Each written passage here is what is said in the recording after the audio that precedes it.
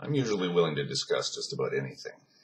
Um, I've tackled subjects like race realism rather recklessly, willing to actually engage race realists on their own terms. I feel confident enough to go in there and actually deconstruct their own arguments, and I'm not afraid of the results that I may stumble across. As I say, I deep down, I really do think that I can actually debate, discuss, and debunk scientific racialism without having to sort of worry about going where one oughtn't to go. I've actually gotten into other subjects like that. Some people would say that, say, my long brush with antinatalism of a certain kind was kind of like that. I was willing to sort of go down the same road with them and say, okay, accepting all your premises or accepting whatever premises I can't out and out refute, let's see if we can lead to that conclusion. And as far as race realism goes, I think that the whole concept of race is crap anyway. And our whole idea of intelligence is so skewed that I don't think we really have enough tools to really discuss the issue rationally, logically, and dispassionately, if that's what we're really trying to do. A lot of people expect us to attack the motives of race realists. I don't bother with that. At least not as much. Like, I don't say, you racist SOB or whatever. I just say, okay, make your case and let's see. I'm still perfectly confident to do this, and I'm perfectly confident to lock horns, say, with antinatalists of a certain kind, the sort of guilt-based or fear-based antinatalism. As opposed to just the sort of, I don't know what you would call it, just the renunciatory view that, okay, I see what you're saying, but honestly, I don't think the world is worth having kids in. That kind of thing. Or it's not worth my while to do this, or I opt not to do this, or whatever. It's not that it's a disaster that we're having kids. It's just, well, it's just not for me, and human existence really isn't for me all that much. It's kind of a modus vivendi, and I'm cool with it. As I say, I just came back from India, and enough of my travels there dealt with exploring ideas of renunciation. I have no problem with that. I've always been fascinated by the Jains, and they're among the most renunciatory of the lot, or at least officially. They're humans like anybody else, right? One of the, where it really gets sort of down to the wire is where the old one kind of got the better of me. I'll admit it.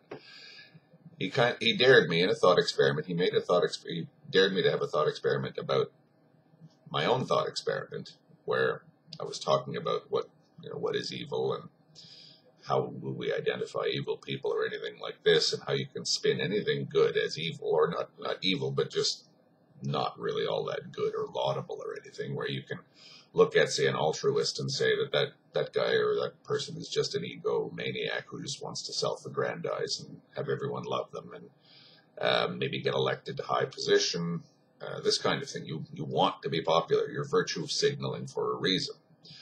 Now, you can do that with all virtue. You can make it look awful. And in fact, virtues themselves, if not approached in a virtuous way, I don't know how you would put it, can become vices themselves, right? I'm talking virtue ethics here, as opposed to deontological ethics or whatever. And that's kind of the way that my mind works, virtue ethics. If you have any virtue you think of, say my favorite one is modesty or humility, where people can become proud of how modest and humble they are. They use their humility offensively. They use their humility in a self-promoting, arrogant kind of way to just demonstrate, a lot of people say that that's how it works in the Islamic world. I don't know if I agree with that, but I can see that it actually could take on those sorts of dimensions. Like when you get to things like honor killings, which are pretty rare, but it does happen, I guess. You can see that humility becomes a vice, and it's, we pride ourselves on our virtue in our family, and if anyone is unvirtue or non-virtuous or vicious or whatever, we deal with them harshly, even within our own family. So in other words, I'm so proud of how moral my family is, and I'm so proud of how humble and how self-effacing we are, or how we don't violate any of the nasty rules of life. And if anyone in my family does violate the nasty rules of life, I'll kill them. Crazy traps like that. Now, the old one sort of said, okay, take somebody horrible and say, make that person into a good person, or spin their activities or their mindset or their mentality into something good. Mass murderers, Charles Manson, Hitler, whatever. Guy, I think his name was Edward Brady or something like this. Somebody I don't really know all that well, but it doesn't take a lot of imagination to sort of think, okay, just think of a very, very, very nasty person and try and spin what they've done into something nice. The choice of my generation was, of course, Charles Manson. He had a power that he exerted even from his prison, power to frighten people. How could I spin that kind of thing as possibly good? This is where, of course, the old one got the better of me. Because I'm as beholden to these sublogical things as anybody else is. I could do it as a thought experiment inside my own head to sort of try and twist things around to make the Third Reich look like a very moral, upright, good thing. I can actually play that kind of game with myself in the privacy of my own thoughts, but do you think that I can actually bring myself to talk about it on YouTube? No, I couldn't do it. And he's got a point, the old one. There is a point that, okay, you could come out and sort of turn everything into crap if you want to do all the goodness of life into crap, but can you bring yourself to turn all the horrors into good things? I could, but if somebody wants to say how you're going to, let's have an example, a real historical example. Take Adolf Eichmann and try and say this guy was good. Heinrich Himmler, Joseph Stalin, whatever. Now that is, I admit, a weakness in my argument, because I'm talking about the intuitive, and intuitively we don't want to get too close to that. We follow Gandalf's maxim that it doesn't do good to delve too deeply into the evils of this world. You might release a Balrog. Yeah, I feel that just like anybody else does. Why shouldn't I? But I also feel equally, I don't know, I shouldn't say equally, but it seems pretty miserable to sort of want to make the world look horrible, and reality to look terrifying. Now, again, part of me wants to do that. H.P. Lovecraft is one of my favorite authors because he's able to make the world look absolutely and unbearably awful. This fascinates me. Not the world, but reality, the universe itself. This fascinates me. But that's just sort of a reality. How about a being that's doing horrific things and is justifying it? Now, in my own defense, one of the things that I have to actually admit I have to say is, this has been done, you see. This has been done over a long period of time in our history when people promoted what one would call totalitarian ideas. When people could just sort of calmly say, yes, we know that a lot of people will be killed along the way, but building a socialist or communist utopia, it's worth it. It's regrettable that we have these huge labor camps, and it's regrettable that we have mass executions. But look at the end result we're going to get. And a lot of people went along with that. A lot of people that one would assume would know better. And not just on the far left, of course. There's Nazism, fascism. A lot of people actually did act on that idea that what is bad is actually good. A lot of people did make the mistake that Walter Kurtz made in Apocalypse Now, if indeed it was a mistake. It's implied that it was, and I tend to think that it is, because it's just as much a mistake as saying what we call the Pollyanna response or the Ned Flanders response. Instead of everything is horrible, everything is good, and both of them are terribly unbalanced. Both of them are, I don't know, almost dangerous. Because my view is, if you deny the darkness in your own soul, then again, I'm just talking poetically here, but if you deny the wills to certain things in your own mind, your own being, you're more likely to be surprised by them. Again, in the 1920s and 30s, Hitler strutted right into the open gap left by 19th century liberal optimism and said, that's all garbage and it's all wrong. It's just weakening us. Human equality, the rights of man from the French Revolution, all this stuff, garbage. And people had taken it as axiomatic for so long that nobody knew what to do. Nobody knew, you can't challenge these base assumptions of our civilization. And Hitler said, I'm a challenging them. Yosemite Sam-like. You can say that I can't talk like that, but I'm talking like that, and what are you going to do about it? People just weren't ready for that. They were taken by surprise by it, and a lot of people went into just blatant denial. There are people that said that, I was an inmate of Auschwitz, and even in there, we simply didn't believe that we were going to be gassed. The world is not that insane. It couldn't possibly happen. Well, it did kind of happen, It doesn't matter that we can't face the fact that it could happen if it's going to happen. And if you can't face the fact that it's going to happen, then you kind of facilitate it. But you can't go too far in the other way and become obsessed by your fears of it. Because if you walk around convinced that the Nazi stormtroopers are just around the corner all the time, your life is equally worthless as if you actually are, in my opinion, in the concentration camp. You're not alive. You're kind of dead in a sense. If all your life is fear of Auschwitz, or fear of something horrible happening, or fear of or a mad scramble to pretend, or to not to pretend, but to prevent something from happening. Too much optimism is just as bad as too much pessimism. Because again, too much optimism means it is, in my opinion, a species of denial.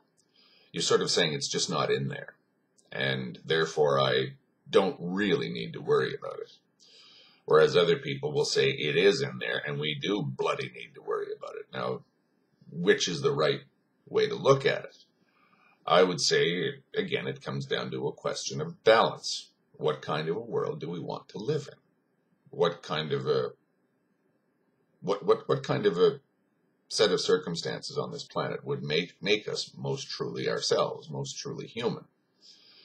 Well, what is most truly human? Are we at bottom murderous savages who are we just want to actually destroy everything and dominate each other in the kind of way that Nietzsche gets parodied? Or is that simply part of us? And it's not the part of us. It's just, okay, it's there. That's all. We need to kind of balance it all out, lest one should take over. And if one takes over, if too much quote-unquote goodness takes over, you get sterility. And if too much quote-unquote evil takes over, you get chaos and madness. Which is it? Which is the one that represents the more truly human picture, the most truly human equation as to how we define ourselves, or how we even are, regardless of whether or not we define ourselves or what we want to be. What are we? Again, I think that we're all of it. And the horrors that are in the back of our minds are just part of what we are. But it's a part that we're afraid to approach and to sort of put too much emphasis on. I think that there's some sort of idea that it's kind of a chain reaction that may take place, where we gaze into the abyss gazes back into us, and we become that dark abyss that we have gazed into. Well, I would say that if you already admit that the abyss is in there, you don't end up staring into it forever. You just look at it once in a while and say, yeah, there's the abyss. Okay. I'm more than that, right? So I think that there is even a healthy way to face our darkest fears. But again, I assume these things have to be approached with great caution. And a lot of my sort of love of darkness, I believe, is an attempt to do this. An attempt to sort of tame the beast, I suppose. And not even necessarily tame it, but calm it. Say, look, I'm not going to try and kill you, Mr. Darkseid. So you don't have to go all Charles Manson on me. You don't have to try and take over my entire being because I'm going to try to kill you. No, I just want to know what you are, Mr. Darkseid. And I want to see if there's any way I can give you what you need and what you want, that in such a way that it won't harm anybody. Now, I imagine there's any number of ways we could do this. In the old days, you joined the army or joined a pirate crew and went off and fought a war on the other side of the world, if you're so inclined. We don't have that option anymore. So now you turn on your TV set and you see some brutal violence or zombie apocalypse or some reality TV show about a mass murder or whatever. You're kind of feeding the beast that way, right? Virtual reality will probably have all kinds of ways in which we can feed the evil beast. Imagine if we're all in the Matrix. Okay. I can sort of push a program and suddenly I'm a concentration camp guard. But nobody actually gets hurt. I just sort of indulge my inner demon and nothing happens really. But it seems so real to me that, okay, I've done that. You could say that that's one good thing to say in favor of being in the Matrix, is that you can do whatever you like and there are no consequences. Virtual reality kind of works like that, right? You can say, okay, well, it's all very well, but it's not real. Like, the objection to pornography. You can say, okay, well, it's all very nice, but it's not actually happening, and it doesn't really satisfy the needs that humans have. Yes, but if it prevents a rape, I guess one could say that it might not be such a bad idea. So as well, if I'm constantly watching violent TV shows or something like that, or if I'm in a violent or terrifying virtual reality or something, I'm feeding or at least mollifying the inner beast. I'm giving it what it needs, what it requires, what it wants. Yeah, sure. I think that there are safe ways to face one's fears, but never underestimate them. Never underestimate the power of raw terror. Understand what it is. I've often said that a lot of people say the depressed mind is incapable of actually conceptualizing the good, an actual enhancement of a pre-existing equilibrium in life. In other words, let's say you're neutral in terms of how you view your life in general, the universe. A lot of people who have actual depression can't imagine an enhancement of an equilibrium. They can't imagine goodness. I know all about that from my past brush with severe depression. I know how that works. But by the same token, some people who are living in this pleasant little enhancement can't imagine darkness being as dark as it actually is. And that, too, is dangerous and imbalanced. There's something ostrich-like about that, right? You don't even want to know that there are bad things happening because you don't want it to ruin your comfortable little existence. La, la, la, la, la, that kind of thing. Pollyannaism that goes toxic. Species of denial. Again, traditional religious societies that live in these little bubbles tend to operate that way. You just say that the worst thing in the world just isn't there, or it's just an evil thing, and all we have to do is anathematize it and fight against it all the time. And that's as far as your thoughts really need to go. But then when you're faced with a truly nasty situation or a truly nasty dilemma, you're not prepared for it because your self-conditioning or societal conditioning hasn't allowed you that kind of psychological or emotional latitude. How does one face one's fears?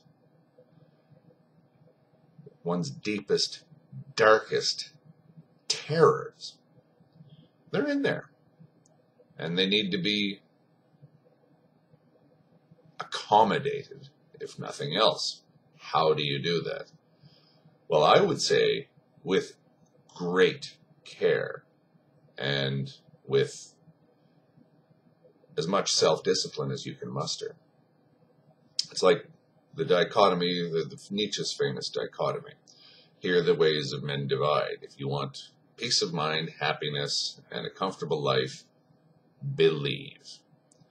If you want to become a disciple of truth, then ask, inquire, go ahead.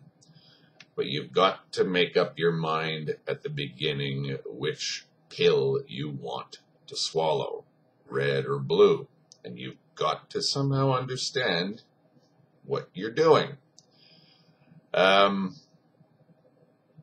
find that swallowing the red pill is just, it's not as all-embracing as one might think. It's not an actual fork in the road, but it is sort of an invitation or an opportunity to widen your vision a bit, to sort of go beyond this duality, this binary of good and evil. I don't think that the fork in the road is that stark, and you can do it slowly and over time, kind of in the same way as Stoic habit forming works.